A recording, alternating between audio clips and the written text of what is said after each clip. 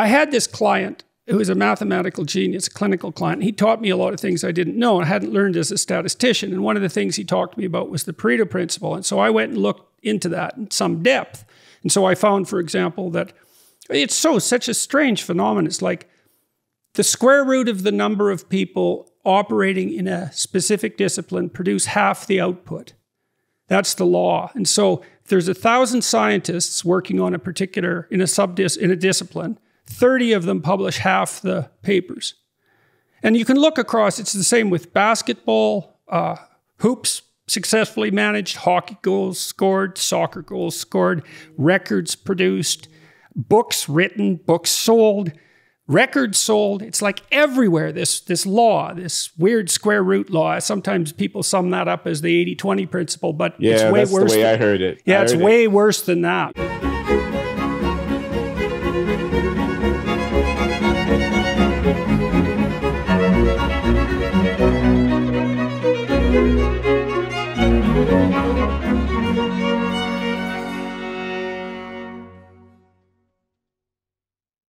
Hello, everybody. I'm pleased today to have as my guest Professor Glenn C. Loury, Merton P. Stoltz Professor of Economics at Brown University. He holds a BA in Mathematics from Northwestern and a PhD in Economics from MIT. He's published widely as an economic theorist and researcher, has lectured throughout the world, and is one of America's leading analysts of racial inequality. He's been elected a Distinguished Fellow of the American Economics Association, a member of the American Philosophical Society and of the U.S. Council on Foreign Relations, and is a fellow both of the Econometric Society and the American Academy of Arts and Sciences. His YouTube channel, podcast, The Glenn Show, often co-hosted with Professor John McWhorter, a linguist at Columbia and a recent guest on my YouTube channel, has attracted an increasingly wide audience. I'm hoping to talk with Professor Loury about income distribution, the Pareto Principle, his shifting political and religious beliefs, racial inequality, etc., as well as his public presence on YouTube and via podcast. Thank you very much for agreeing to speak with me today. I'm very much looking forward to this conversation. Good to be with you, Jordan. I'm excited. Great, great. So maybe we could start by, I'd like to get to know you a little bit. So how did it come about that you developed an academic career? Well, I was a working class kid in Chicago and got to a junior college. I married quite young. I dropped out of college. I found my way back to school at a junior community college in Chicago and had a math teacher, calculus teacher, who saw that I was really, really good at differentiating and integrating. That I was good at these little mathematical puzzles. He said, "You're a smart kid," and it was 1970. It was right, at the height of the Vietnam protest and the Black Power and all of that. Northwestern University wanted to recruit Black kids from Chicago to come and study there, and I got recommended to their attention, and I ended up with a full scholarship at Northwestern, where I discovered serious quantitative study in mathematics and in economics. I took graduate courses while an undergraduate at Northwestern in both math and econ, and found myself at MIT as a graduate student in the early 1970s, took a PhD there. Did you know that you had a mathematical bent before you were discovered, so to speak, at the community college? I did. I was always good at math. I was doing slide rule and logarithms and stuff when I was in the 6th grade. I was teaching my fellow 8th graders from a algebra, problem set book after class, because it was just a hobby that I loved. I was always good at math, but I had not had the opportunity to get a really serious education until I got to Northwestern, and that's when things took off for me. And MIT, it was probably the best economics department in the world in the early 1970s, with students from all over who were quite outstanding scholars, and I really found my niche there. What I loved about it was formal modeling applied to social questions. I liked math, but it was arid and abstract. And it was the early 1970s. One wanted to be working on social issues somehow. And economics was exactly right for me because I found that you could explore these questions with a kind of rigor and a kind of disciplined quantitative specification and, deductive logic and applied mathematics. Not deep, not really, really deep mathematics, but, serious applied mathematics. So it was a natural fit for me. Yeah, well, I took a clinical research degree and I liked the science a lot, the research science, but I really liked the fact that my clinical practice enabled me to sort of nail that down to earth all the time.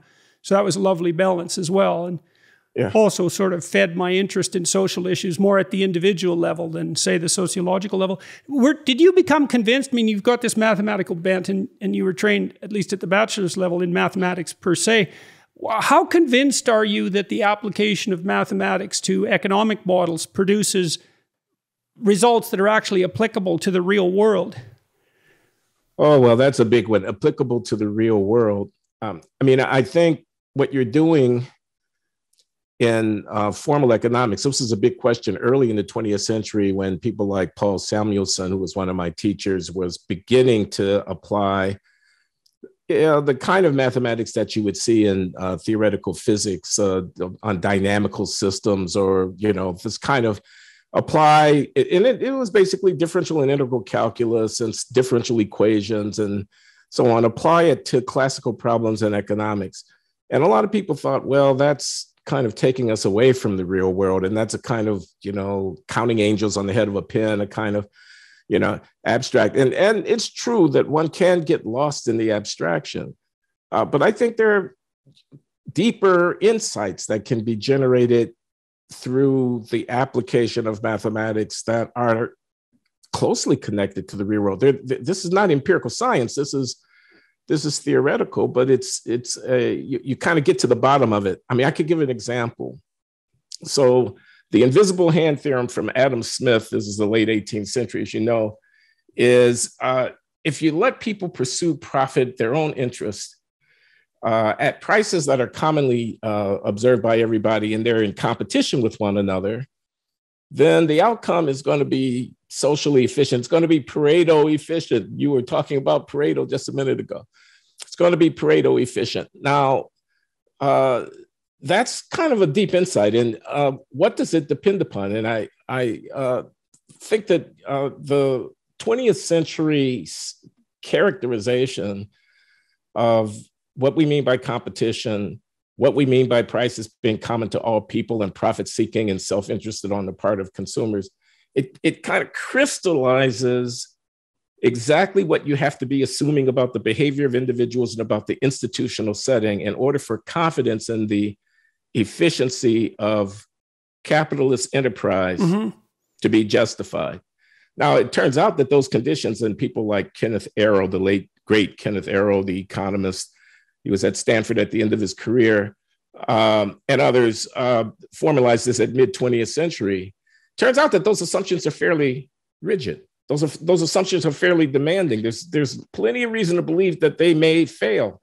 And seeing what the consequences of the failure of those assumptions are is something that is facilitated by formalizing the problem. And I mean, I could give other examples. In political theory, Kenneth Arrow, again, he has a famous book called Social Choice and Individual Values. And in that book is a theorem which he has to employ rigorous mathematics to demonstrate. But the theorem says that if you're looking for a mechanism that for just about any kind of society can aggregate individual preferences in a coherent and rational way in order to formulate a social decision rule rooted in those individual preferences, unless your rule is dictatorial, where you designate one person to be the decision maker for everybody else, you will be looking in vain. It's an impossibility theorem. There are no mechanisms. Majority rule doesn't satify all the rationality requirements, et cetera, et cetera. Okay, so that's confusing to me in some ways and enlightening in others. Let me see if I can rephrase that and question you a little bit about that. So, well, when I think about these sorts of problems psychologically, in terms of how people are able to make decisions to act successfully in the world, I see that we're always contending in some sense with genuine uncertainty.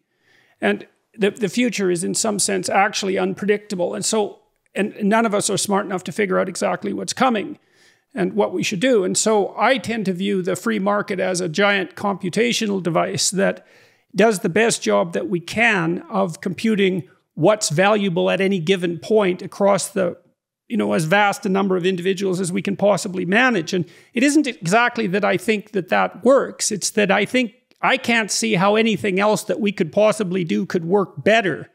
And so, and I'm not an economist, and I'm certainly not a mathematician. There might be all sorts of problems with that sort of line of theorizing, but I see it as distributed decision-making that's, a consequence, at least to some degree, of the maximum free choice among the individuals concerned. Now, I know there's such thing as market failures and et cetera, but am I way out to lunch there? No, you're exactly right. You're in Friedrich von Hayek territory. I mean, who makes this argument in a very classical way, because information is diffuse in society, and the idea that a central bureau of government fiat could effectively manage all the different trade-offs and coordination problems and relative valuations and so forth, the computer's not big enough to be able to do that. And moreover, the information is not in one place. The information is in the hands of many, many different decision makers. But to the engine that makes that intuition of yours work is prices. It's the fact that people are seeing prices. The prices carry all the information they need about the relative merits of one or another course of action for themselves, already incorporating the kinds of calculations that a central decision maker would find it impossible to carry out.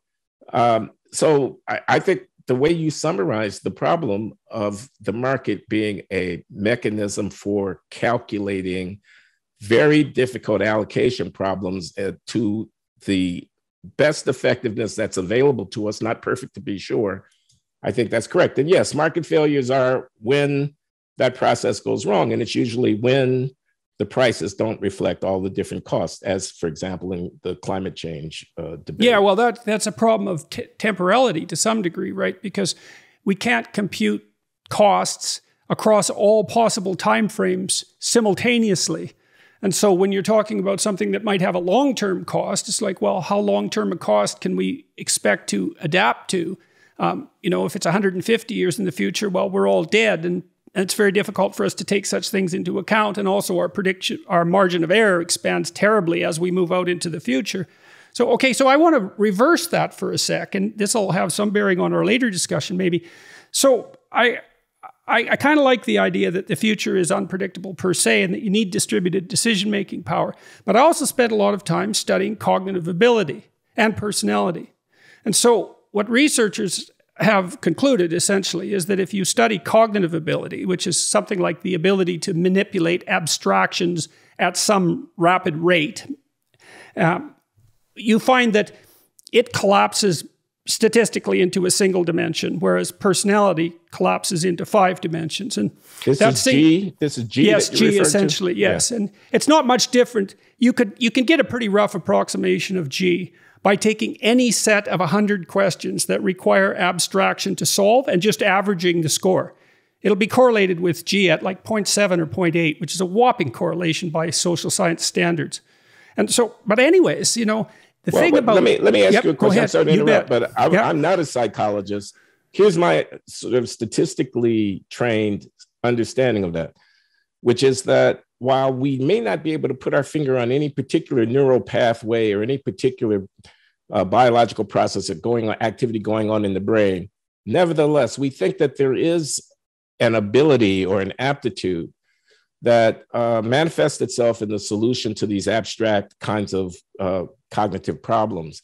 We're going to call it G, and we're going to measure it by the confluence of a person's performance across a range of different kinds of tests. There's a factor analytic kind of extraction of a vector of, and you're saying that no matter what the tests are, it all collapses down to this one. It doesn't matter what the tests are. You could take any set of 100 random questions that require abstraction to solve and you'll pull out something that will be correlated with G if you average the scores at about 0.7 or 0.8. It's remarkably unitary. It's stunningly unitary. When someone like Stephen Jay Gould, as I recall him, he's wrong. Okay, and here's why. He took issue with he took issue with factor analysis. He said, "Well, that's not real." It's like, well, is the average real? It depends on what you mean by real. If it has a one-factor solution, it's basically identical to the average. Not exactly, because all the questions aren't related to that average equally. But in the case of G, for all intents and purposes, it's indistinguishable from the average. And any random set of 100 questions will do. I mean, I looked into this deeply because we built personality models, my research team, and they'd be reasonably influential in the field of personality. So I understand that there are phenomena that are associated with human psychology that don't have a unidimensional solution. But G, man, it's a killer. It's a black hole. It sucks all cognition into it, and there's no escaping it. So it's and so why I brought that up, we'll go back to that, but why I brought that up is because it's kind of weird to see that there is this cognitive ability that does allow for prediction of the future, that is associated reasonably strongly statistically with long-term, say, life economic success. In some ways, that flies in the face of the idea that a central authority can't model the future, because we have a central authority. And I could speak about it biologically for a second. So you move your body voluntarily with your motor cortex, and the prefrontal cortex grew out of that over an evolutionary time frame. And what the prefrontal cortex does is represent action in abstraction so that you can assess, well, its mechanisms, but also its likely outcome before you implement it in action. And that seems to be, it's not a specifically human skill, but we've developed that far more than any other creature.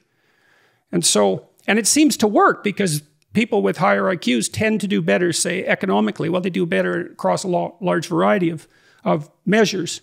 So, well, that's sort of that. But it does fly in the face of that need for distributed decision-making. I don't see that. I don't see how it is that the ability to predict a person's, income or whatever on the basis of their cognitive ability correlates or connects to the ability of someone sitting in an office somewhere to know how much farm material should be shipped here, and maybe it's a matter of complexity. Maybe that's what, and diversity, and the fact that it's not a one-dimensional thing. What we're after when we ask what people want, they have preferences that are complex, and and I don't know who is the person who wants a cool room or a warm room in the wintertime. They have to reveal that to me by the actions that they take, something like that. Yeah, well, so maybe it's the case that the central IQ authority, so to speak, has a bounded universe that's basically private in which it can make reasonable predictions. But once you scale the problem up to a certain degree of complexity, you have to switch to more distributed forms of cognition. That could easily be the case. Can I predict whose marriage is going to survive based on G? Not that I know of. You can predict whose marriage is going to survive to some degree based on trait neuroticism, which is the negative emotion dimension. And so higher levels of neuroticism increase the probability of divorce, and that's part of the reason why most divorces are initiated by women. That's going to get you in trouble, Jordan. Yeah, whatever. I get in trouble all the time. But look, I mean, it's not a sexist thing to say. I mean, there's reasons that women are more sensitive to negative emotion. They're smaller. The cost of sex is higher for them, and they have to be finely attuned to the dangers posed to infants.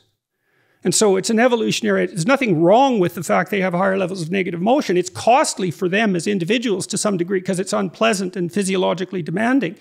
But it makes perfect sense given that the world's probably more dangerous for women, especially when they have infants. Everything you said makes a lot of sense to me. Why is it so difficult to make statements such as the ones that you've made about the intrinsic or natural differences between men and women based on the very argument that you gave, that there's good evolutionary reasons why? Well, I could play devil's advocate for that. So as a psychologist, I do see a technical reason in some sense for separating biological sex from the concept of gender. And the reason for that is that I think the best description of gender is probably in personality. And men and women's personality are more the same than they are different. So the curves overlap more than they differ. The biggest differences are a negative emotion and compassion/politeness, which is agreeableness. And women are higher in both, reliably. But there are no shortage of women who have a masculine temperament and no shortage of men who have a feminine temperament. They're in a minority, but the diversity is there. And so when you say something like, well, on average, females differ in this way, it's hard for people who don't think statistically to sort of separate that out from, well, that means everyone's like that. And, well, they're not. There's tremendous individual variability. 5 dimensions of variability is a lot of variability. And so... And there is more similarity between men and women than there are differences. The biggest difference is in interest, actually. And this is kind of interesting for someone mathematically minded, because there isn't much evidence that women and men differ in mathematical ability at a cognitive level. Maybe boys have a slight edge in spatial reasoning, and that might be linked to testosterone. And I think that's probably true, but it's slight. But they have a whopping difference in interest. And women are reliably more interested in people, and men are reliably more interested in things compared to the other sex. I read Charles Murray's book, Human Diversity, and the section of that book on gender is etched very powerfully into my mind. I thought he made many strong arguments there and around this point about differences in interest. And then, of course, that causes people to invest in different kinds of behavior, and that leads to differentiation in their occupational profiles and other. Well, it's especially true at the extremes, because, even if the curves overlap to a large degree in the middle, so that most men and women are, roughly the same, if the great mathematicians, let's say, are 1% of the population, which is probably an overestimate, then they're almost all going to be men, despite that huge overlap and despite the lack of cognitive difference. I've been a chess player, I'm just going to say, all my life. And the dominance of men amongst world-class chess players is, it's very, very prominent. I mean, there basically are very few women who play at the top rank of chess players. Yeah, well, you have to kind of be obsessed with something like chess to get that far, right? I mean, it's a real specialization at that level. And so if you're not compelled by your interest, you won't do it, despite your ability. A relatively small difference in ability at the right tail of the distribution in spatial cognition, for example, might lead to a very large difference in the number of hours people allocate to developing their chess playing skills. And then that would account for the gender difference in top chess performance. Yeah. Well, and you also see this, I got in trouble for this a lot, but it's true, so that's life. In the Scandinavian countries, it's proved very difficult to get women into engineering and men into nursing. And as those countries have become more gender equal in their legislation and their social policies, and likely their society, those differences have got bigger, not smaller. So it's a stunning finding. I wonder what you would say to this argument, which is, okay, maybe you guys have a point, but the main political imperative is equality for men and women. That's a political imperative, and that means that we have to sustain majorities in favor of the kinds of laws and regulations we need to achieve that. When you talk candidly and casually, as Lawrence Summers did when he was president of Harvard University, I'm sure you know the incident that I'm talking about. Larry Summers, sure do. About women and why there aren't so many at the top of mathematics and the STEM disciplines. When you talk casually about that, you give aid and comfort to the forces that want to resist equality, and you kind of feed or fuel something that needs to be opposed, not to be encouraged. So you ought to censor yourselves a little bit. Have some modesty in the way in which you talk about these issues, because the stakes are very high, something like that. Do you find that? Yeah, well, I'd agree with, but the way I deal with that is I don't speak casually about such things. Like I did my research on these topics. This is years of research, and I was dead serious about it, partly because we built practical tools to assess personality and cognitive ability, as well as I studied it as a researcher and, as an interested clinician. And so none of this is casual. And no, I don't think that censoring myself is the right idea, because I think to really say, if we wanted to eliminate those gender differences in occupation, the intensity of government intervention that would be required would tilt things towards something that's too totalitarian. You'd have to interfere with people so much to accomplish that. It's a one standard deviation, at least, difference in interest between men and women and people and things. And then if you do foster social equality, like the Scandinavians they've clearly done that by any reasonable measure. And the fact that those differences get bigger, it's like you just can't walk away from that. It's not what anyone expected on the left or the right. No one expected that. And what seems to happen is if you give men and women every opportunity, in some ways they get much more different. And so, hey, we didn't expect that, but that's science, isn't it? All very, very frequently things that you don't expect happen. So yeah. Okay, well, you persuade me on that one.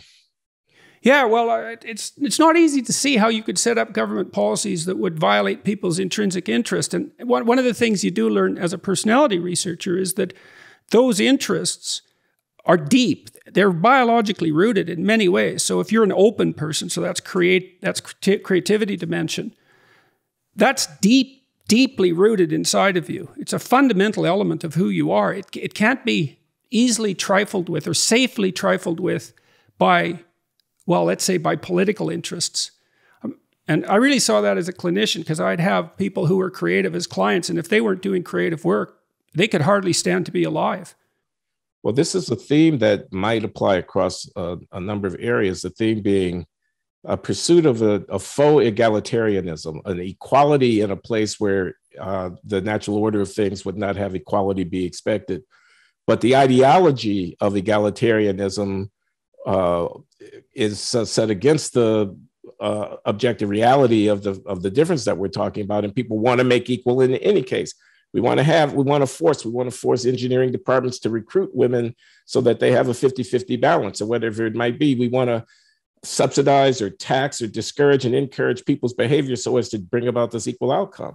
Well, as a heuristic, you might say that if you look at outcome and you see gender differences or ethnic differences or racial differences, sometimes you can reliably infer barriers and prejudice. And so as a heuristic, it's not bad, right? Because that points to a place where there might be a problem. But then we do have some areas where we have high resolution knowledge, like let's say with regard to interest in people versus things. And so then we can say, well, wait a sec, that difference doesn't look like it's a consequence of arbitrary prejudice. So, but look, one of the things I was interested in talking to you about, you've written a fair bit about racial differences in incarceration in the United States.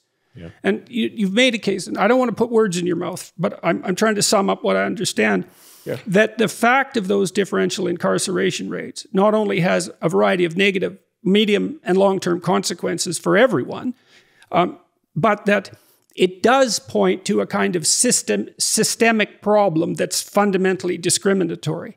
And to some degree, that's use of that heuristic, I would say, and perhaps in an entirely appropriate way. It's complicated, but have I got your argument reasonably correct? I wouldn't have said, or I wouldn't say today, in any case, fundamentally discriminatory without unpacking that.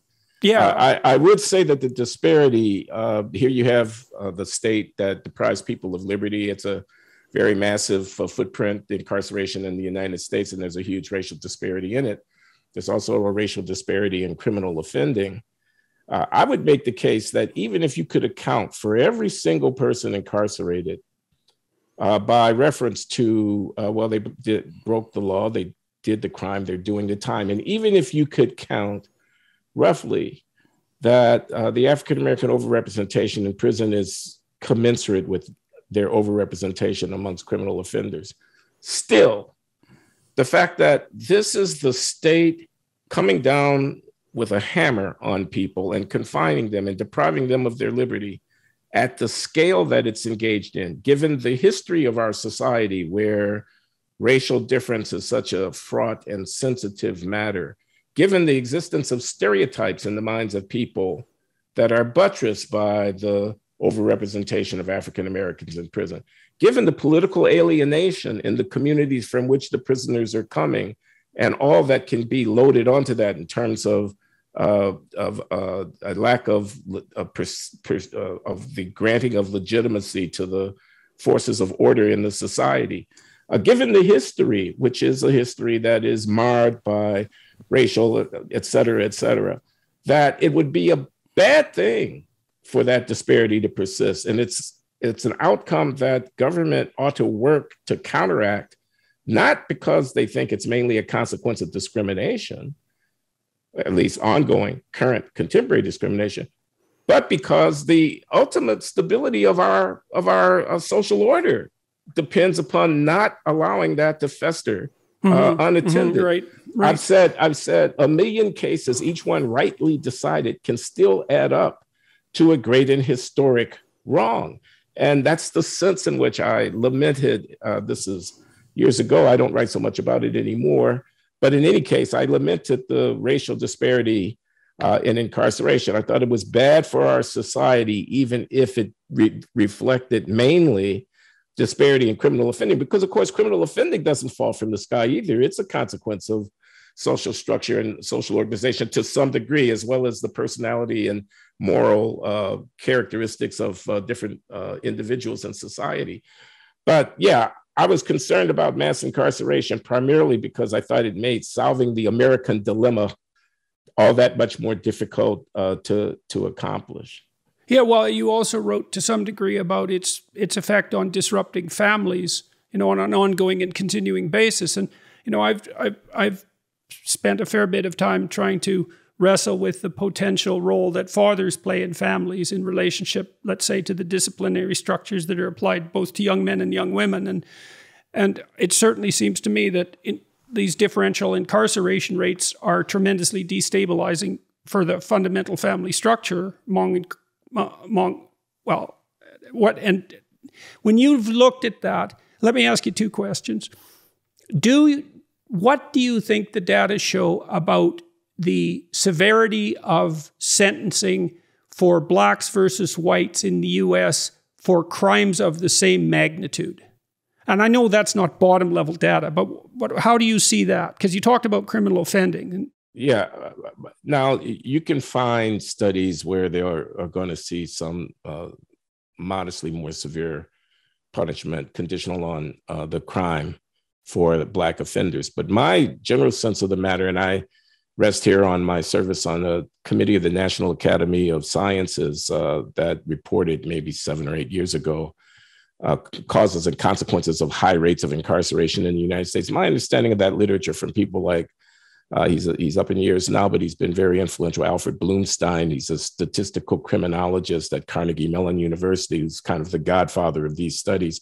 There are many other studies. My understanding is that you cannot account for more than 15, 20% of the racial disparity in people in prison by reference to differences in the length of sentence or the likelihood of being convicted and sentenced conditional on offense.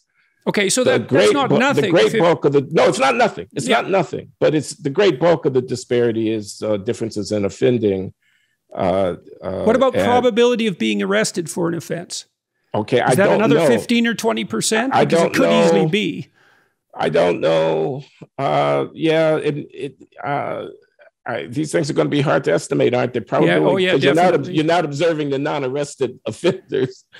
You're observing user surveys of people who have been offended against, and in those surveys there'll be reports about the perceived race of the person who's offending. So maybe you could attempt to back into some estimate of the conditional likelihood of being apprehended given race. And there might be some racial difference there. 15% sounds like that could be a lot. Yeah, well, it could go the other way too, because it isn't obvious to me whether the Black community in the US is over-policed or under-policed. I think you could make a theoretical argument for either. What do you think? Indeed, and the reporting of offenses is also going to differ by social location.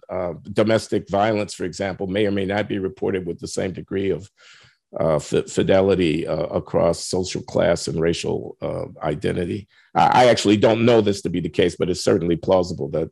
So it's pretty slippery. But I'd say the majority of the racial disparity is a reflection of disparity in offending. The difference in sentencing conditional on offense may differ by race, disfavoring Blacks. Now, in the drug area, that's a specific thing where it's observed that drug use patterns don't differ nearly as much by race as drug incarceration patterns do. But I explain that in my mind by reference to the fact that open air drug markets are going to attract on the selling side people from the, who don't have many positive alternative opportunities to use their time. It's a low paying and very dangerous trade. It's no surprise that I have to go to the wrong side of the tracks in order to engage in a prohibited commerce. Then the people who are going to be engaged in that commerce will be disproportionately from disadvantaged communities, so on. I talked to some psychologists for a fair bit of time. It was Margot Wilson and unfortunately I can't remember the name of her Martin Daly, Margot Wilson and Martin Daly. They've done interesting work looking at the relationship between economic inequality and crime, and what they've showed state by state and country by country is that, and county by county in the US, is that the higher the rates of inequality, economic inequality in a given geographical locale, the higher the rates of aggression and criminality. And they studied Chicago, the inner city of Chicago specifically in relationship to this research.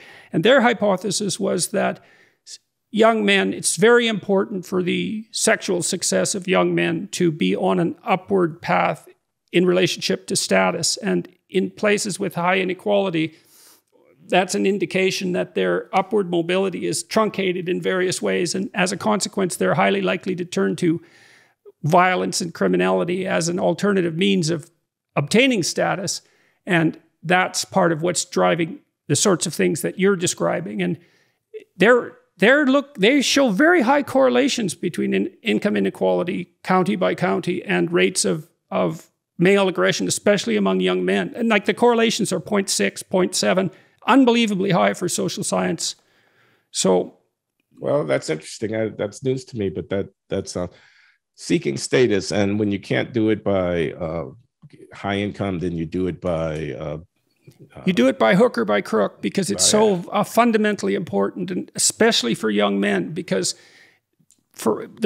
here's another gender difference. They're competing for the services of young women. Is that? Yeah, absolutely. Well, and young women use status as a marker for competence way more than young men do. So young women are much choosier as sexual partners for obvious reasons. The cost of sex is a lot higher for them. And what they are looking for is something like competence in climbing social ladders. And then they use social status as a marker for that. So I have a question. If there are these deep psychological and social psychological dynamics at work, how much influence can culture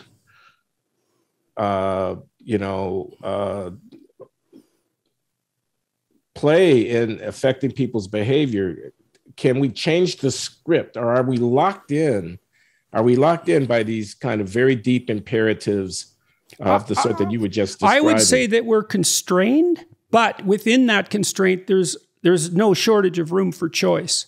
It's sort of like chess. There's rules, but man, there's a lot of ways to affect a chess game. And these more biological factors are more like game rules, and it doesn't, in some real sense, doesn't decrease the range of choice. It shapes the game.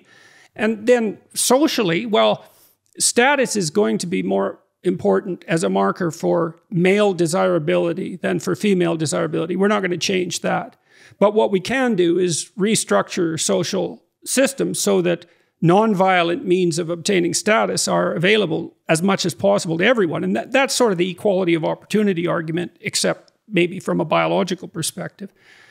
And it's also, the inequality issue is also extremely interesting as far as I'm concerned, because what their work suggests, and it's pretty damn solid, I believe, that economic inequality as such poses a destabilizing threat to societies as such. And the reason for that is that it promotes young male violence particularly.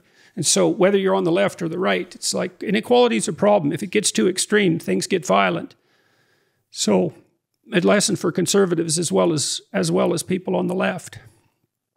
So, okay, but inequality is inevitable, is it not? And well, that's another thing I wanted to talk to you about. Yeah. Well, let's talk about that, because I had this client who was a mathematical genius, a clinical client. He taught me a lot of things I didn't know and hadn't learned as a statistician. And one of the things he talked to me about was the Pareto Principle. And so I went and looked into that in some depth.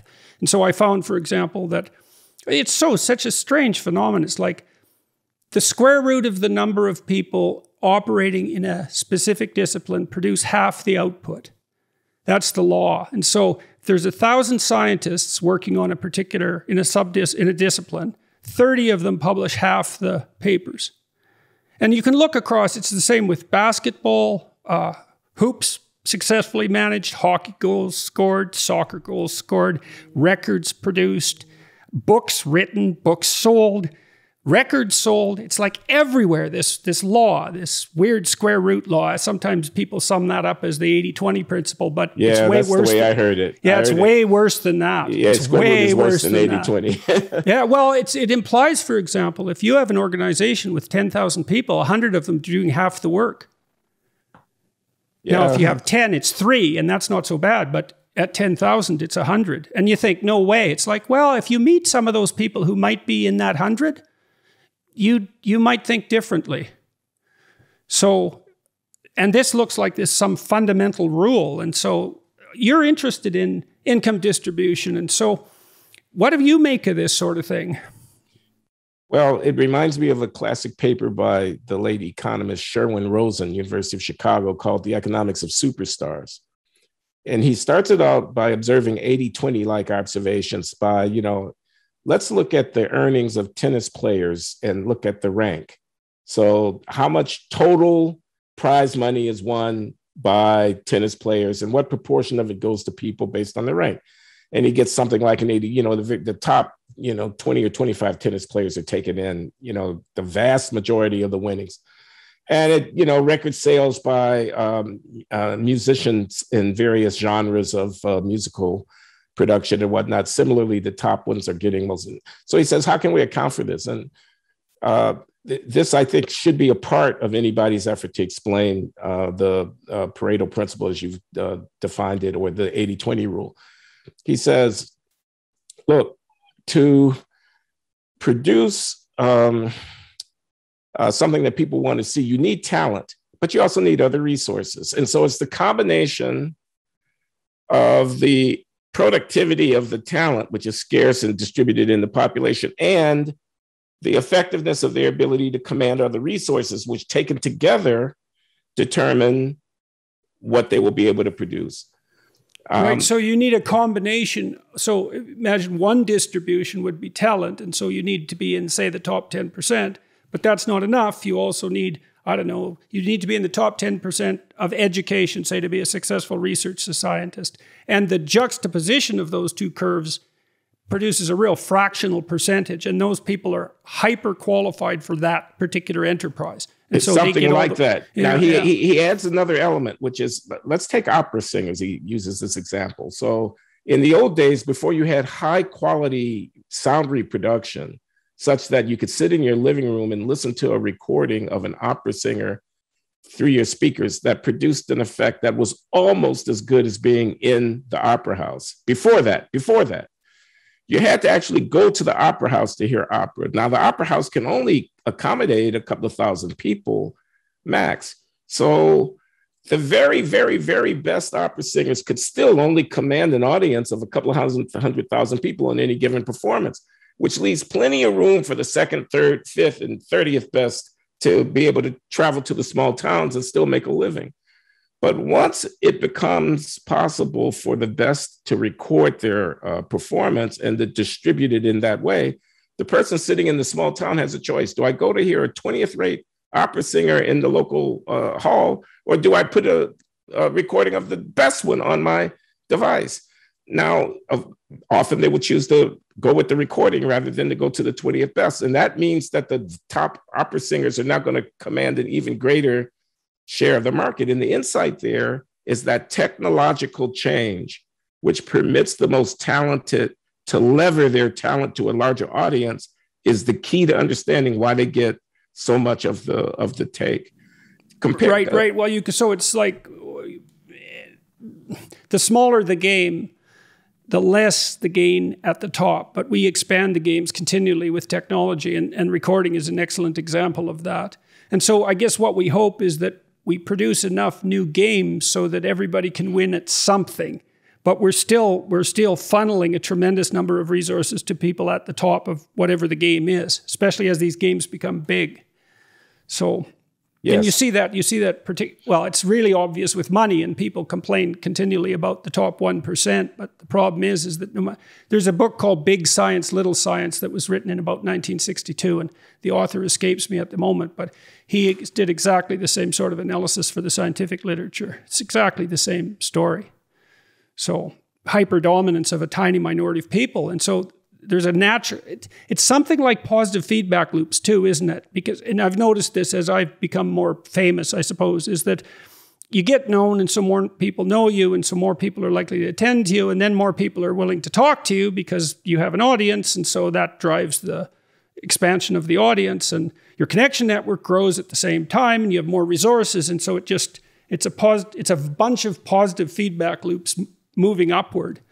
I think the word network is very important there, and I think what with social media and whatnot, and the magnifying the ability of individuals to have influence and to have influence on people who have influence. The density of that network is a tremendous asset for improving a person's competitive position. Well, it makes the problem of inequality a real tough one from the political perspective, right? Because we could, and conceptual for that matter, because we could perhaps agree that regardless of whether you're on the left or the right, you might view inequality on the right as a threat to social stability. So I know there's this native Canadian tribe on the West Coast, Haida, the Kwakwaka'wakws did the same thing. You know, in their societies, they'd have big chiefs, and the big chiefs would just accrue everything. And then now and then they'd have a potlatch and give it all away. And then their status was dependent on their ability to give a lot away. And that stabilized their society. Now, those were made illegal by the Canadian government, I think about 70 years ago or so. But, you know, they were thought of just some pagan, an unnecessary pagan ritual, I suppose. But I do believe that that was one of their so-called evolved solutions to the problem of the terrible problem of inequality, the fact that, you know, goods tend to accrue in the hands of a few. And the lefties that I see, the left political thinkers, economic thinkers as well, especially the ones on the extreme left, they tend to associate that with capitalism, but that's a fundamental underestimate of the magnitude of the problem in my thinking. And that's a real problem if you're concerned about, you know, comparatively poor or actually poor people. It's a way bigger problem. I wonder if we could apply the same kind of thinking that we use to explain why an athlete or a musician or even an entrepreneur might end up at the very right end of the distribution, garnering for themselves a great bulk of the reward. To apply that to the huge financial fortunes that are accumulated either through, you know, savvy in the marketplace, you know, I'm a hedge fund guy, I know what to buy and when to sell, or to the fortunes of land holding, you know, family fortunes and things of this kind. I wonder whether those simple insights extend to the institutionalized wealth generating process. Well, I think they do to some degree. I mean, I studied entrepreneurial success as a researcher for quite a long time too, because one of the personality factors that predict entrepreneurial ability is this trait openness, which is essentially creativity. And what defines creative thinkers in part is, so here's a simple creativity test, and it actually is reasonably predictive of creative capacity, both in terms of originality of thought and creative productions as assessed by experts. How many uses can you think of for a brick in 3 minutes? You got to write them down. Or even, how many 4-letter words can you think of in a minute that start with C? That'll be correlated at about 0.3 or 4 with your creativity, depending on how it's measured. Very simple test. And what seems to happen is that creative people, when they think of one idea, the probability that that will trigger an associated idea is higher, especially a distally associated idea. So that likely means that creative people have more erroneous ideas as well. and then they have to, what would you say, edit them and select. But one of the things that makes creative entrepreneurs successful is that they produce a large variety of creative products, and then they throw them out in the marketplace, and most of them fail. But you just need one to hit that Pareto point, and then you're successful. So you throw, what do you do? Throw a mess at the wall and see what sticks, essentially. And most entrepreneurs, before they're successful, have had a very large number of failures. Because even if you're intelligent and creative, the probability that you'll build a product that's actually timed for the market is extremely low. So, well, what do? Well, you create more, and that's what happens. That's what creative people are essentially biologically predisposed to do. So I think that principle, that underlying principle of positive feedback loops, and the combination of scarcity of ability and resources, I think it accounts for all those inequalities. So, the question is, what do we do about that? Well, you were saying something I thought interesting a moment ago about how even a right-winger ought to be able to see that inequality unrestrained could be dangerous to the stable social order, because the losers are going to end up having to say one way or the other at the end of the day. And you better watch out, because if they don't have a stake in the system and they're feeling aggrieved and without status and dignity, they may act out in ways that are harmful. Oh, they will, especially if they're young men. Absolutely, they will. They will. And that is definitely dangerous. And so, partly we've tried to solve that, so to speak, we in the West, by trying to ensure something like equality of opportunity across a wide range of games. That's not a bad sort of meta solution, right? It's like, well, we can't predict. We know that there's going to be wild disparities in outcome, and we can't really do anything about that. But maybe we can give people something approximating an equal shot at winning some game. And that would be better for everyone too, because then we can harness their creative resources. And it isn't obvious to me that there is a better solution. Technically even, I can't see, I don't understand. I don't know what a better solution could be. Well, now, what does that mean in a world where the people who have engineering degrees or got to law school or got a good education and are connected, are making six figures and living comfortably, and someone who dropped out of high school is working for $30,000 a year and just barely getting by? What is that latter guy's venue where he or she can feel like they're winning the game? Well, I think it depends to some degree on each individual. You can find status and meaning in your family. You have your pursuits outside of your work. I'm not saying that money isn't a good singular marker of relative status. It's probably the best singular marker there is, but it's not the only one, right? There are diverse places where you can attain status. And so, you can be poor and dignified. You've certainly met people like that. You can be poor and admired within your family. You can be poor and of decent or outstanding character, for that matter. And so, that's not exactly a domain that's regulated socially like the economic domain, but it's not nothing. And so, and by the same token, you can sacrifice a lot of those things to economic pursuit, and then you'll have lots of money, but man, your life sucks in 50 different ways.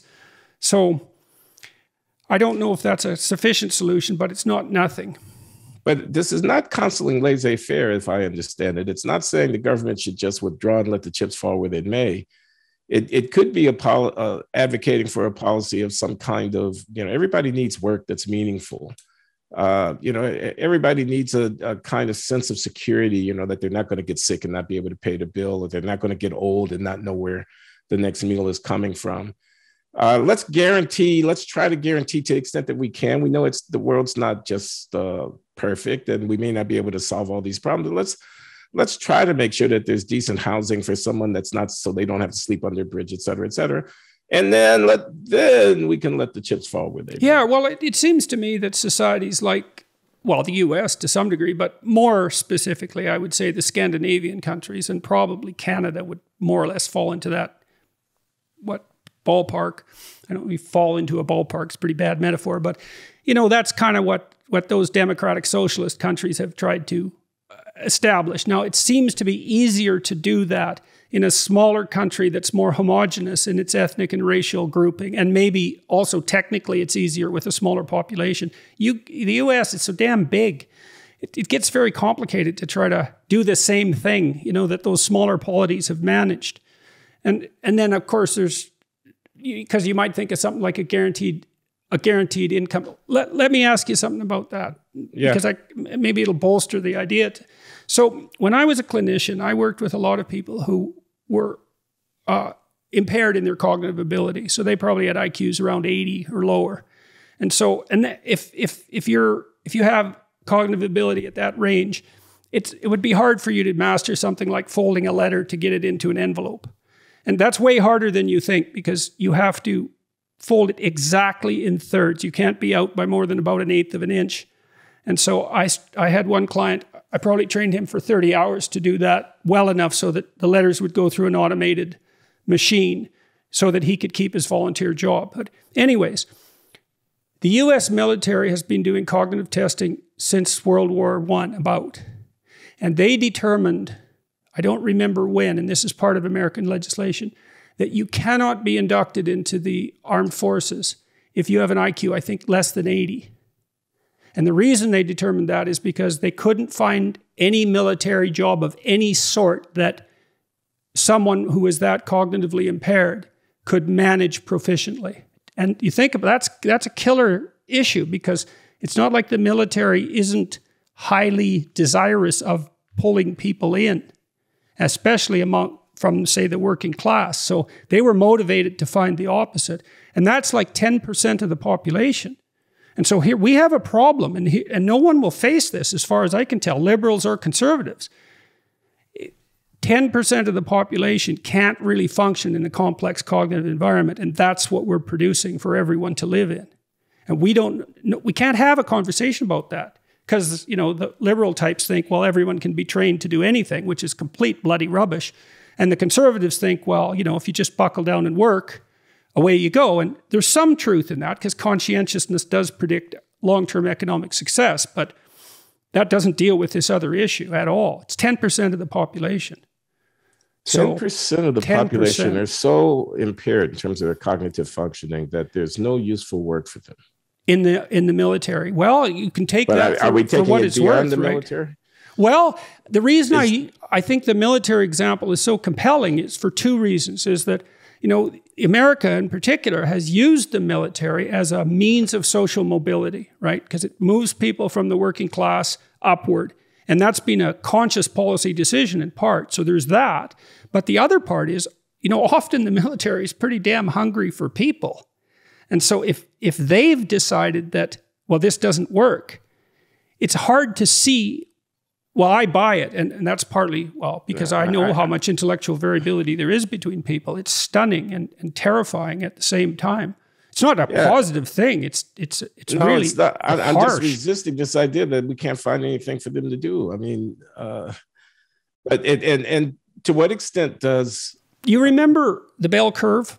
Yeah, who could? Okay, yeah, I was at Harvard when that came out, and Herrnstein was still a professor there. So, and I only want to talk about a little bit of it. I read the bell curve a couple of times, and one of the things Herrnstein and Murray said in that book that really stuck in my mind is that academic types like you and me, we virtually never encounter anyone in the lower 50th percentile of the cognitive distribution. You know, when we think an undergraduate's dim, they have an IQ of 110, and that's like 80th percentile.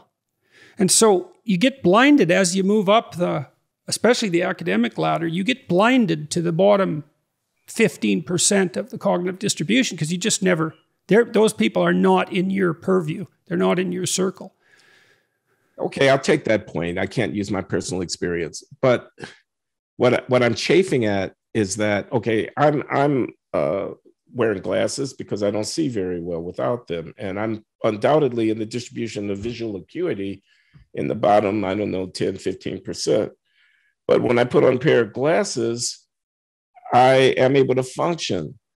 And what I'm missing here is a consideration of whether or not we can't adapt our institutions of productivity or human service or education or whatever so as to meet this minimum requirement, which is taking everybody, or almost everybody, and giving them something to do, something to do. Yeah, well, that needs to be done. And look, I want to add a couple of things to this. So in the IQ literature, because you might think, well, that's biology and it's immutable. Okay, no, not exactly.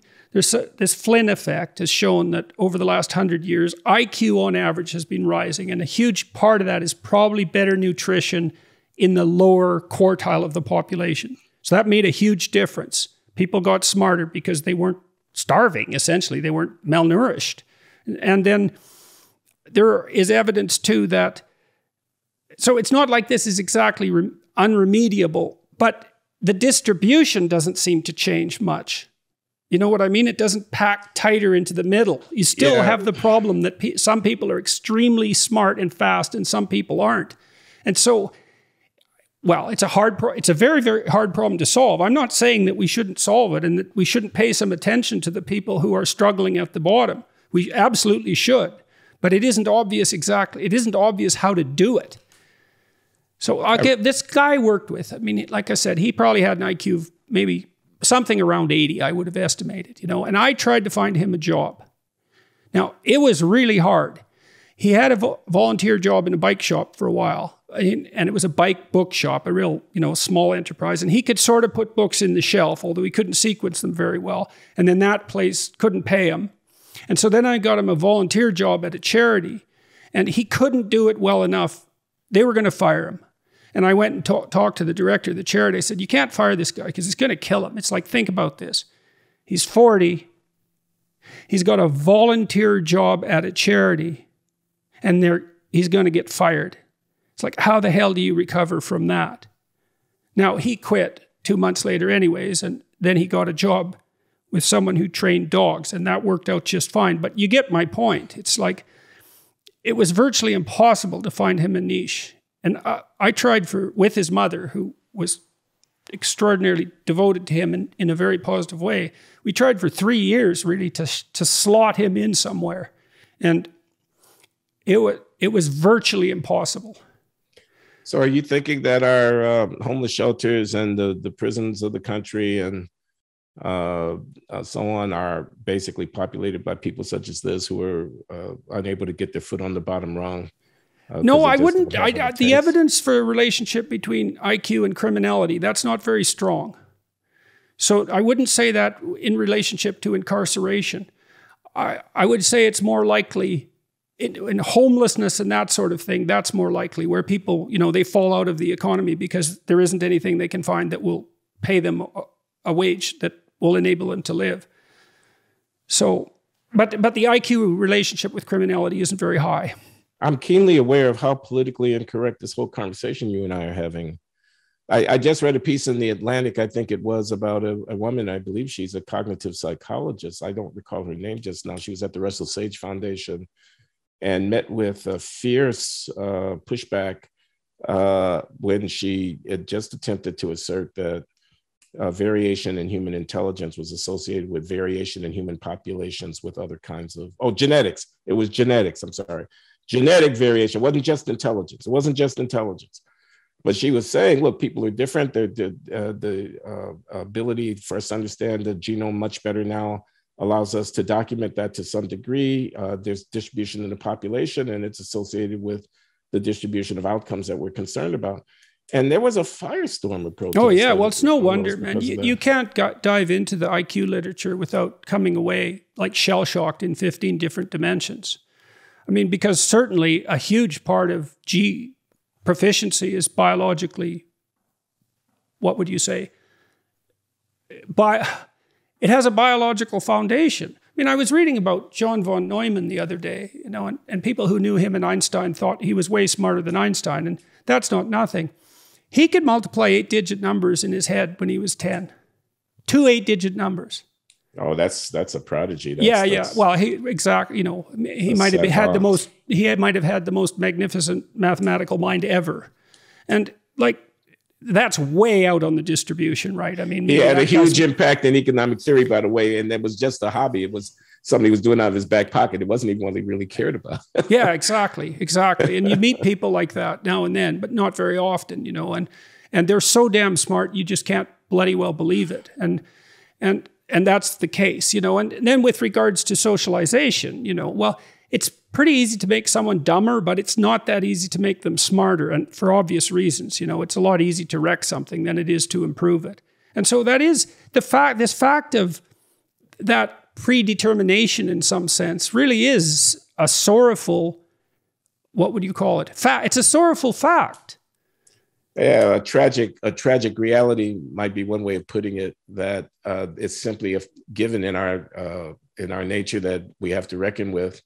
And the temptation to want to not see it and not accept it can be very powerful. Well, and I can understand exactly why, because, well, first of all, generally the people who discuss such things don't have a lot of hands-on experience with people in the bottom sestile, let's say, the bottom 1/6. So they just don't know how much difference there is in the range. And I've administered IQ tests to all sorts of people, and you can't believe what people don't know and can't compute.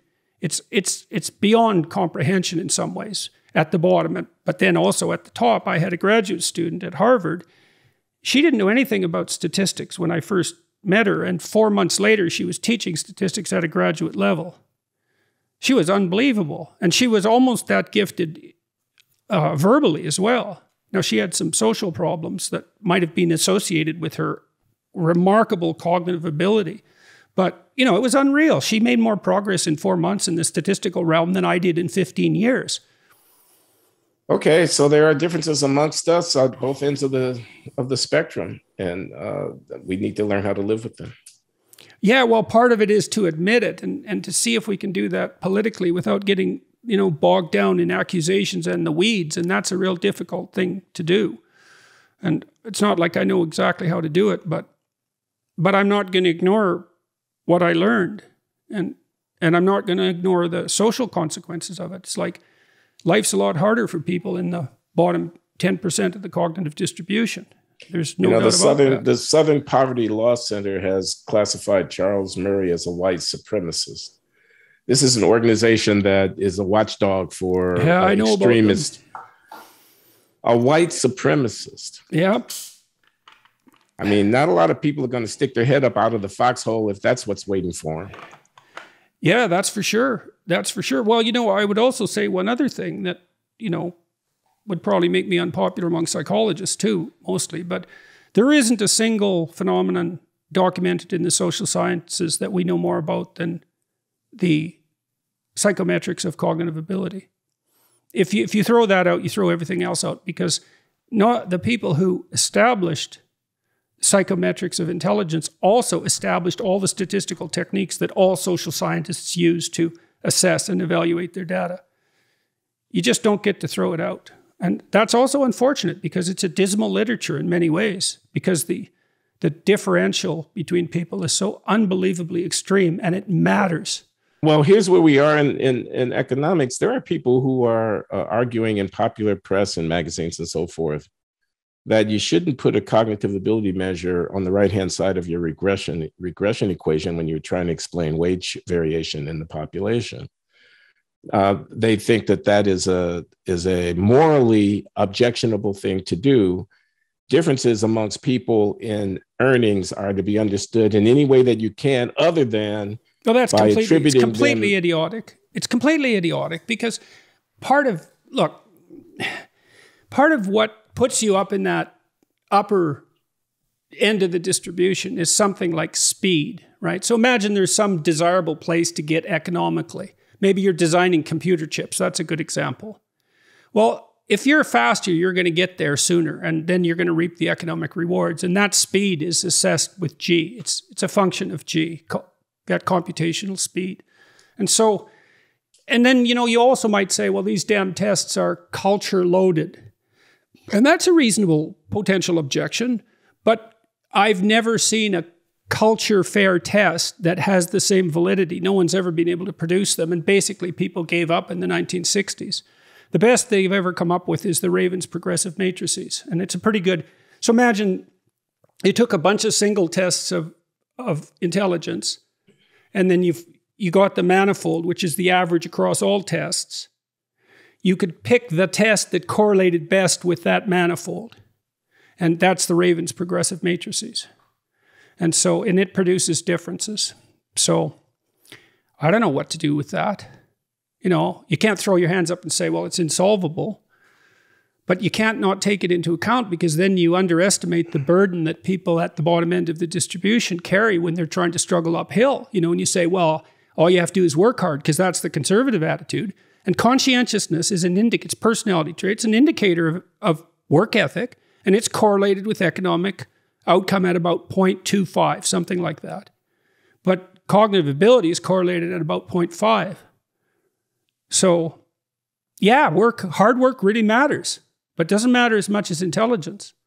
So, yeah, you don't have to convince me. I'm again just struck by the political climate of the time and the fierce resistance to this kind of causal attribution to intrinsic characteristics of individuals, especially those under genetic control. And when you put it in a racial disparity context, then all bets are off. I mean, it just becomes impossible.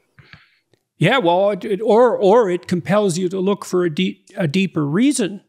Let me give you an example, a research example. I worked with Richard Tremblay, and he is one of the leading experts on the development of aggressive behavior, and he was trying to ameliorate it among children and used interventions that got into younger and younger kids, and finally decided that to really ameliorate, it's a small minority of kids who produce all the aggressive acts. Pareto distribution, same thing. It's quite cool, actually, if you're a scientist, I suppose. If you look at 2-year-olds, you put them in a room, a small proportion of the 2-year-olds will kick, bite, hit, and steal. It's only 5%, and almost all of them are male. Now, if you track those kids over the next 2 years, most of them get socialized out of that. Those that don't tend to stay antisocial and develop criminal behavior later. So it's socializable. It can be rectified between 2 and 4. The problem is that if that's the case, imagine a government enterprise set up to ameliorate that. It gets pretty damn invasive when the government has to start figuring out how you're going to raise your 2-year-old, right?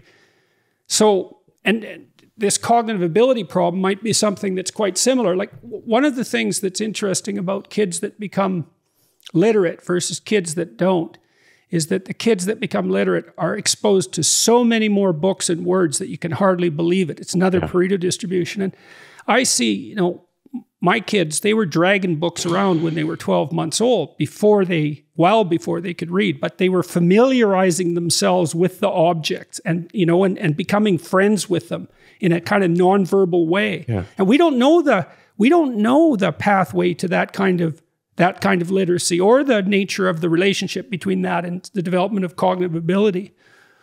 Well, this is a much more hopeful vision, isn't it? One in which there are perhaps not yet fully determined interventions that can ameliorate or compensate. That's like the glasses that I'm wearing that allow me to see despite my genetic disability.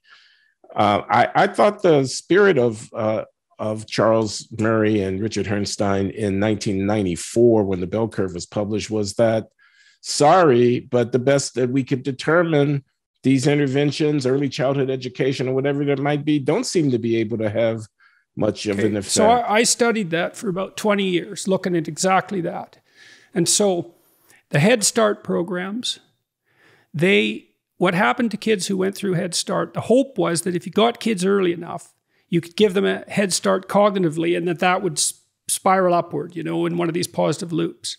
But that didn't happen. What happened was the kids who went to Head Start leapt ahead of their peers cognitively, but the peers caught up by grade 6, and all the differences disappeared, except the Head Start kids were less likely to drop out of school, to become criminal, and to become pregnant, young. So it wasn't nothing, but it didn't work cognitively.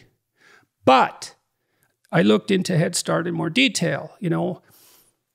It was also a make-work program. So the people who were the Head Start teachers weren't necessarily particularly trained. It's really hard when you're dealing with, say, 3-year-olds to get one-on-one time with them and teach them something like basic literacy, because there's so many, if you have 5 3-year-olds, it's like you're spending 90% of your time making sure that they're alive, dressing them and so forth. So the amount of time in Head Start that was actually devoted to cognitive training was minimal. And so we don't know, actually. We don't know yet, I don't think. Now, what about the ability to enhance other traits, not in cognitive ability, but I don't know, perseverance or resilience or resilience and compensate for the fact that they're not going to get any smarter at the cognitive thing, but they might actually get to be much more effective people by enhancing these other dimensions of their performance. Well, the fact that the Head Start kids didn't drop out of school probably reflected, at least to some degree, the fact that they behaved better. So they were more socialized. And the theory was that some of those kids were removed from pretty terrible environments and protected a bit by the fact that they were going to Head Start. They got socialized earlier, so they were able to interact in groups better. They weren't as disruptive in classrooms. So at the same level of cognitive ability, they were still more likely to get through school. And that wasn't nothing. And so yes, some of those things are perhaps more ameliorable. Still not a simple thing, because a lot of, if that window for the socialization of aggressive behavior among aggressive boys is between 2 and 4 years of age, then that's a tough place for governments or society as such to intervene. Because it gets invasive. That's a big problem, because you don't want to encourage government overreach. Yeah. So, okay, let me ask you some more questions here. One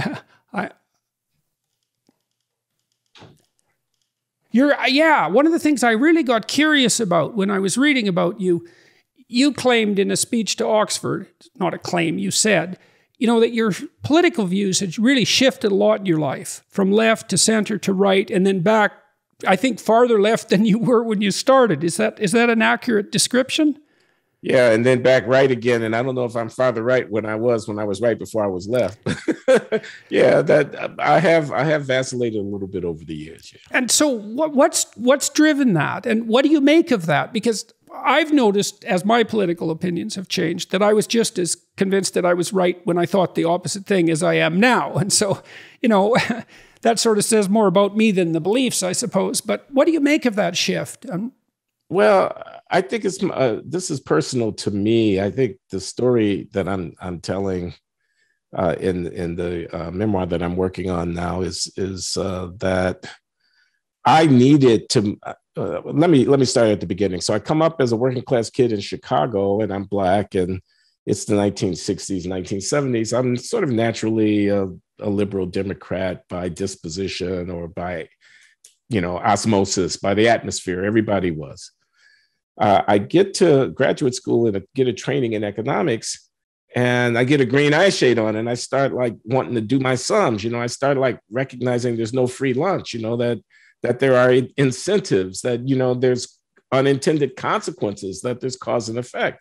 There's not a program for everything, that we have to worry about inflation, et cetera. So I become more of a neoliberal, what they would call today a neoliberal. I become more of a free market economist. I become more conservative. And Ronald Reagan comes along in the early 1980s, and I'm one of the few Black people on the planet who thought that he had it right more than he had it wrong about a lot of these questions.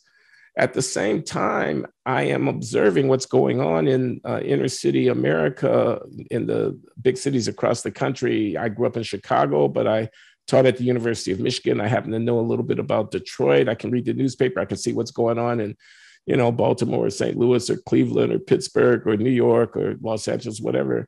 The inner city, the ghettos, the violence, the schools that don't work, the out of wedlock births, the low employment numbers, the culture that's coarse and that's leading to a lot of dysfunction and a lot of problems. And I'm looking at the rhetoric of the Democratic Party or of the civil rights leadership, which seems to me to be kind of completely out of touch with reality. This is the early 1980s. And I find myself moving further and further to the right, and I end up a Reagan Republican.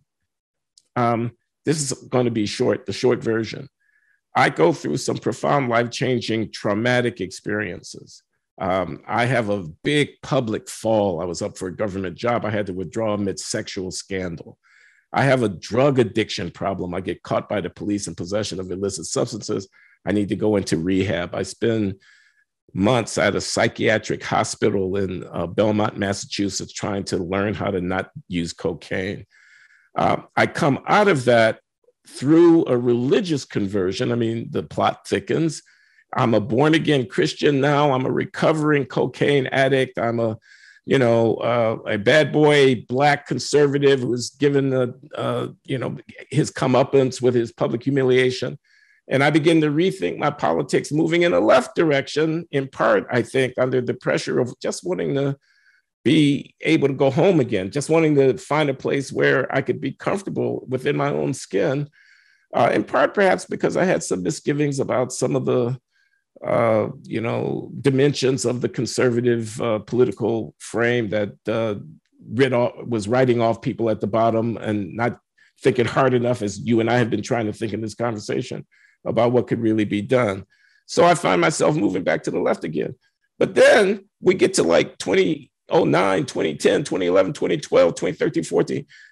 Things like the Michael Brown thing in Ferguson, Missouri, and the Trayvon Martin thing in Sanford, Florida, and the Eric Garner thing in Staten Island, New York, and the Tamir Rice thing in Cleveland, Ohio, and all of that. And the Black Lives Matter movement comes up, and the woke anti-racism movement comes up. And now I find myself, it's like deja vu all over again. I find myself thrown back to the 1980s, and the instinct within me is to resist the political correctness.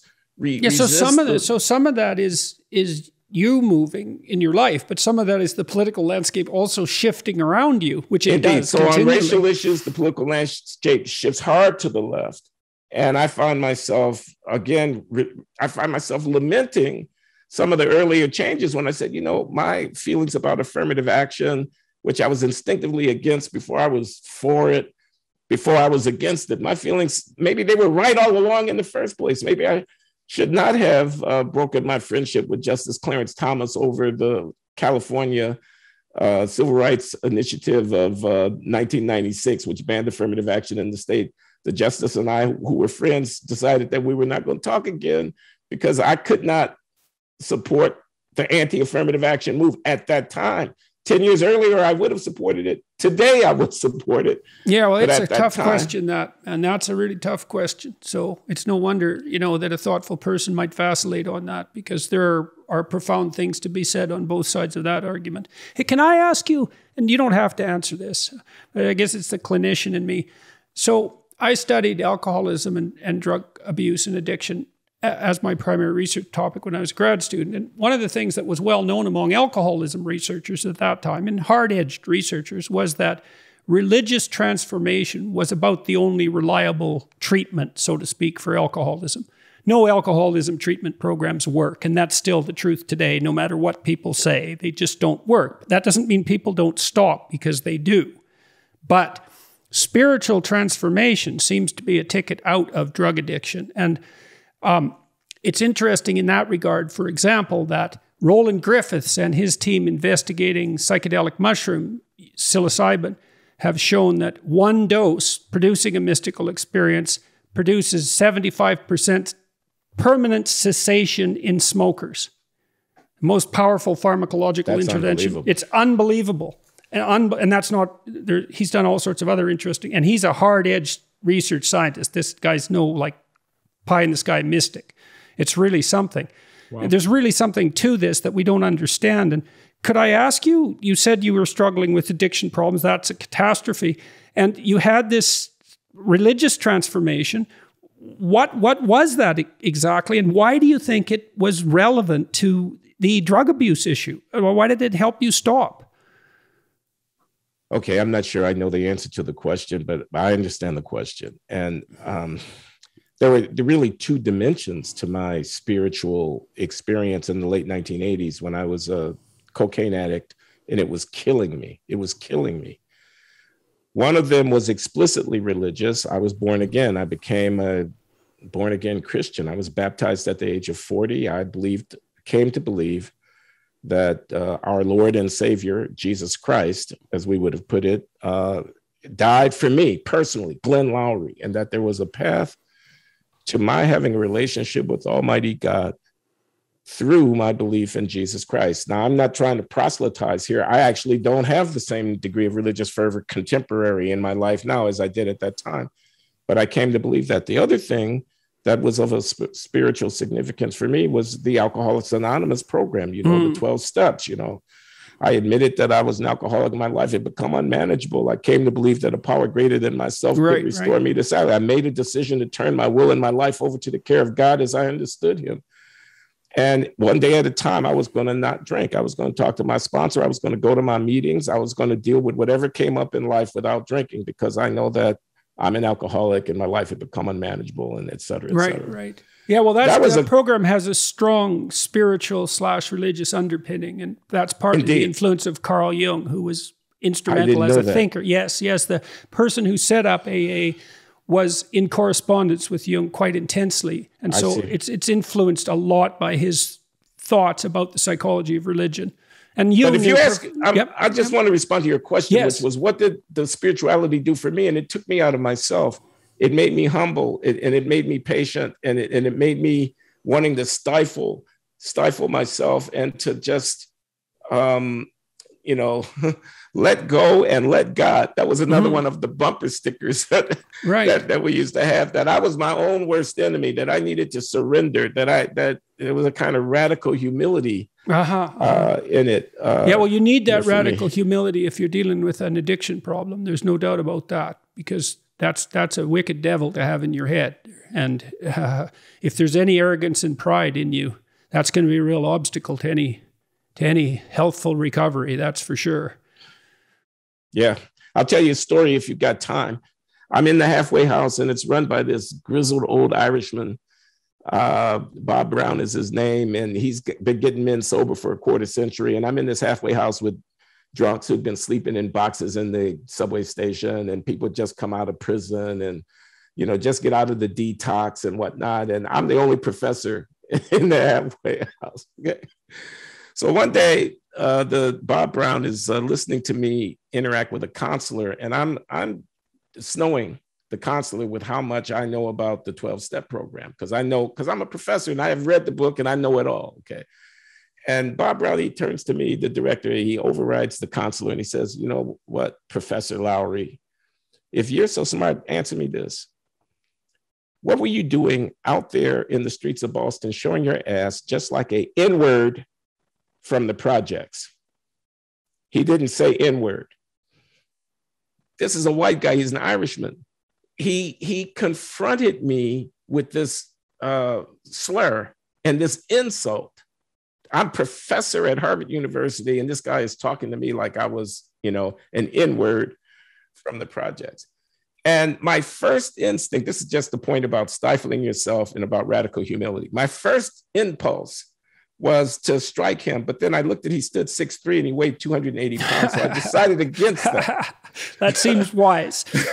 My next alternative was to bolt from the house. I didn't need to be there. There was no law keeping me there. To hell with him. I'm not going to allow anybody to talk to me like that. But my Christian teaching allowed me to see that I did not know the answer to the question. The question was, what was I doing out there doing what I was doing? I had no idea what I was doing. And a more specific question, right, is like, clearly you're smart. And so how do you reconcile the gap there? And that's a big question. And intelligence is not wisdom. That's for sure. Okay. And so I decided that I had better stay put right where I was in that halfway house. I took it. I took the insult without comment. I stayed there for another 5 months, and I haven't used cocaine since. That was 1989. How did you have the confidence to regain your position and to readopt it after having gone through that cataclysmic I had the loving experience? support of my wife, Linda Loury, who is no longer living. She died 11 years ago. I had the very strong support of Harvard University and of my colleagues and friends there, who continued to afford me the opportunity to show that I was worth a damn and that I could get it back together again. I ultimately left and moved across the street to Boston University, a very fine place, and I had a good job there. And I left in a way because they were so nice to me at Harvard, I couldn't bear it. I mean, I felt like I didn't deserve it.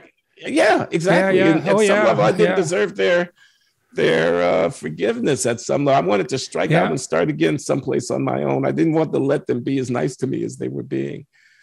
But I had support is one thing that I'm having. The other thing is I got back to science. I had been drifting into I was a big public intellectual in the 1980s.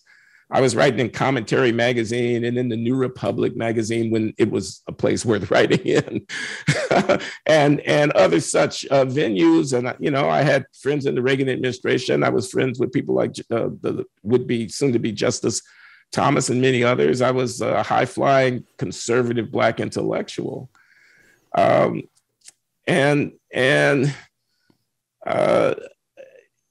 You know, actually, I forgot what I was saying. You were saying you got back to the science. Oh, that's it. Exactly.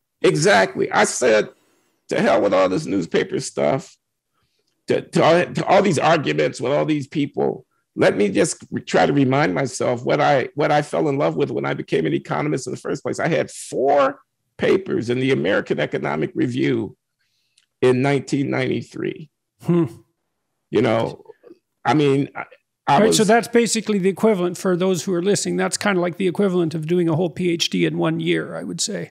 Because you can get a PhD with 3 papers if they're well crafted. So that's about what that is. And I was publishing up a storm between 93 and 96, 97. I published, 6 or 7 really strong papers that got thousands of citations and stuff like that. Even to this day, these papers are cited. So I went back to doing economics, and that, I think, allowed me to get my feet under myself and get grounded again. And I eventually have come back to doing public intellectual work, obviously, but in those years, Why have you come back? And like, you have a YouTube channel, and maybe we can close the discussion with this. Is kind of where I wanted to close. Is you are a public figure again. You have a YouTube channel and a podcast, so you're trying to speak directly to the public again. And why are you driven to do that? And how is it going? It's going okay, I think. The Glenn Loury Show, it's the YouTube channel, and glennloury.substack is the newsletter. And yeah, we're putting out content every week, and we've got, some followers and whatnot. I'm able to see that if Brown University were to somehow find a way of getting me off the payroll, I might still be able to make a living out here in the world, because there are people who are following and who want to support. So that's all good, and it's gratifying. I'm on a mission, Jordan, and I'm glad you asked. I do collaborate with John McWhorter. He's a fine guy. He writes for the New York Times. He teaches at Columbia University, and twice a month, he and I hold forth. The other 2 weeks a month, I will have other guests. We call ourselves the Woke Busters. Now, some people object. They say, "Oh, that doesn't rhyme with Ghostbuster," and it's silly. but it captures the idea. The idea is the world has gone mad. The race questions on diversity, equity, and inclusion, on systemic racism, on cultural appropriations, on microaggressions, on whatever. The world has gone mad, completely mad. The universities are in danger. This is me. I don't want to speak for John McWhorter, but I don't think he disagrees with this, because the barbarians are at the gates. No, they've overrun the gates and they approach the citadel. They are a threat to the great tradition. I got some good news for you then. Yeah, help me out. Well, I got disinvited to Cambridge University 2.5 years ago. I was going to go there and study with some of their experts on Exodus, because I wanted to do a public lecture series on Exodus. And a picture of me surfaced with this guy. I had like 15,000 photos of me taken with people that year, by the way. Anyways, he wore a T-shirt that had criticisms of Islam on it, and that surfaced. And they disinvited me. And I found out about it on Twitter, which wasn't the best way to find out about it. In any case, people have been working behind the scenes since then to modify the free speech policies at Cambridge to make it impossible to disinvite someone unless they're doing something illegal. And that passed with a full vote of the faculty. 85% of them voted in favor of it. And it looks like there is going to be similar adjustments made to UK law. Oh, that's fantastic. Was it Os Guinness that you were going to work with? No, it was James Orr and Nigel Bigger primarily. Oh, I see. So, I just saw a book of Os Guinness called The Magna Carta of Humanity, which argues about the book of Exodus, that it's a foundational. I should know that book then. I should write that down. What's it called? It's called The Magna Carta of Humanity, and the author is Os Guinness. Os Guinness. Okay, I will look that up. Yeah, well, it's a fundamental transformation narrative, Exodus, and it was. I wouldn't have been able to go anyways because I was too ill, and so was my wife. But that's beside the point. But this is a very positive thing, this development, and hopefully it will become UK law. That is the plan. Whether the legislation will pass, and that'll also set up an ombudsman, as I understand, outside the university system. So if a professor gets nailed by the politically correct types or right-wing conservatives, for that matter, it won't matter, and he or she will have recourse to this ombudsman to see if the fundamental right to free speech at UK universities has been violated. And so so that's all part of it. And so this is good news. And well, you're a trailblazer in that regard, and may whatever has struck in Cambridge catch over here.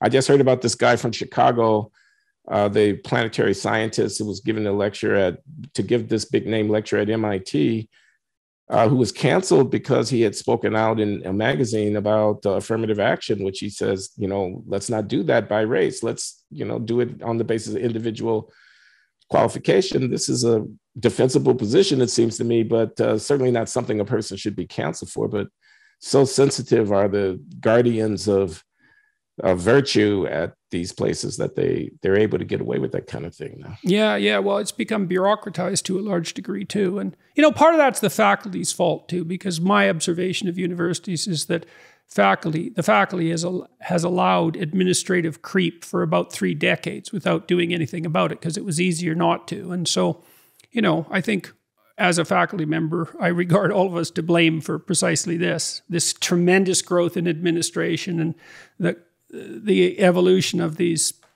DEI empires, especially in HR. Yeah, well. You asked me, what I was, why I was being a public intellectual again and what I hope to accomplish. And I just wanted to add that after George Floyd was killed by Derek Chauvin, the police officer in Minneapolis, and there were protests that broke out in cities around the world, and especially cities around the United States. And some of those protests turned violent. And there was riotous behavior and assaults on police officers, and there was arson and looting. And there was general disorder, and it's a big political football, and people are on all sides of it, and they're defenders of it, and so forth and so on. But it occurred to me that I did not even know that the incident that happened with a white police officer and the Black gentleman who was killed, was a racial incident. I say I did not know that it was a racial incident. All I knew was that the police officer was white and that the man who was killed was Black. It didn't follow from that it was a racial incident. We were making it into a racial incident. We being all of us here in the United States, we were making it into a reenactment of old American dramas of lynching and the murder of Black people by rogue police and so forth and so on. We took that thing and we said, yes, see, here we have proof of the knee on the neck of Black America. That's what Al Sharpton, the activist, said at the funeral of Joy Floyd. He said, America has its knee on our neck. And I thought, this great country of 330 million people with 40 million Black people, and here we are 150 years after slavery and a half century since Martin Luther King was killed. Really?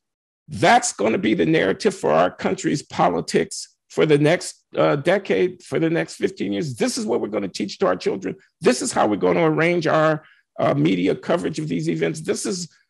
That's a disaster for this country. Okay, so how can you say that when you also have spoken so eloquently on topics such as the differential incarceration rate?